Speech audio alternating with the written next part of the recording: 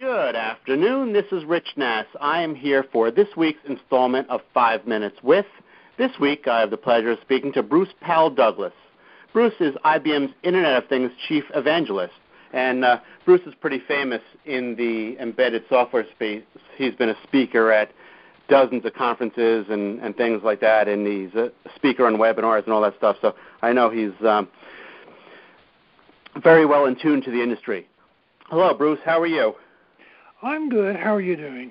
I'm doing just fine, thank you, as we approach the winter here in New Jersey. Okay, so we have 5 minutes, so let me get into this.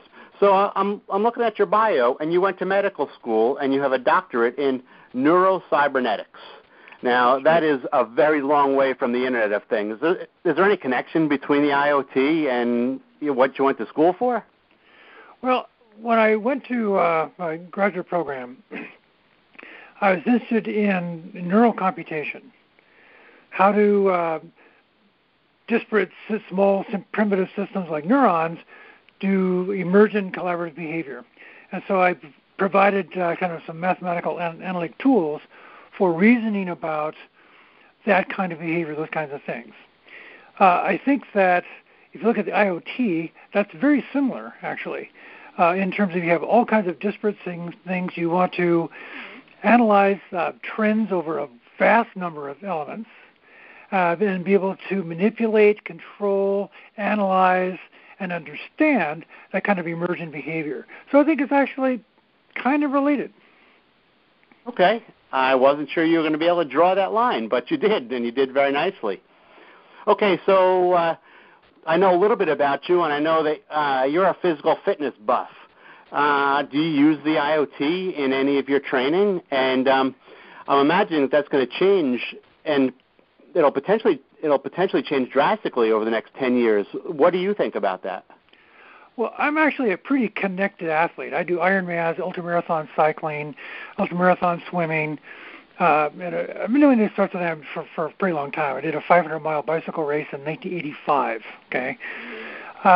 So I have power meters, biometric devices.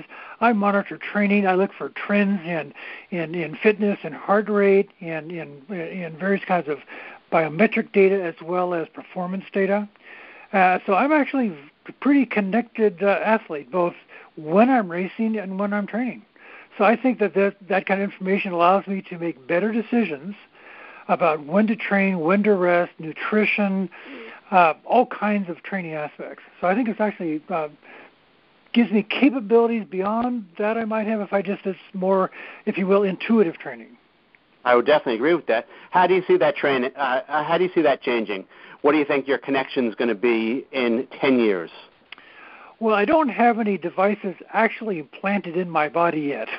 That may change as sensors get more robust in the presence of all kinds of fluids and whatnot, the kind of chemistry of the body, as they allow you to monitor more precisely different things. For example, I have some devices that monitor via external electrodes performance properties of musculature during performance, right? So I can look at what kinds of training, the effect of training, and I think that's just going to increase and improve my ability to perform as I start outliving some of my competitors in the age group races. Are you open to that? Are you open to having electronics embedded in your body? I think it needs to be a proven technology, but in principle, sure. Of course, security, privacy are a big issue around that, besides just the kind of medical issues. And those need to be addressed and those need to be solved. So it sounds like you're not going to be a beta tester, but you're willing to go in there after somebody else has proven it works. Well, I would even be willing to help prove those technologies. But I think that it's important and actually crucial that we secure not only the cloud side of the IoT, but also the T side, right? And I really focus more on the T side than the I side. So whether that T side is embedded medical sensors, embedded medical actuators, last month I was working on an aircraft carrier. So regardless of the size and scope of those T's in the IoT space, those systems need to be secured as well. And so that's a big issue for me. Okay, well, that's great. I look forward to seeing that stuff, and I look forward to seeing that stuff on you. We have used up our 5 minutes. That was Bruce Powel Douglass. He is IBM's Internet of Things Chief Evangelist, and I am Rich Nass with Open Systems Media. Have a great day.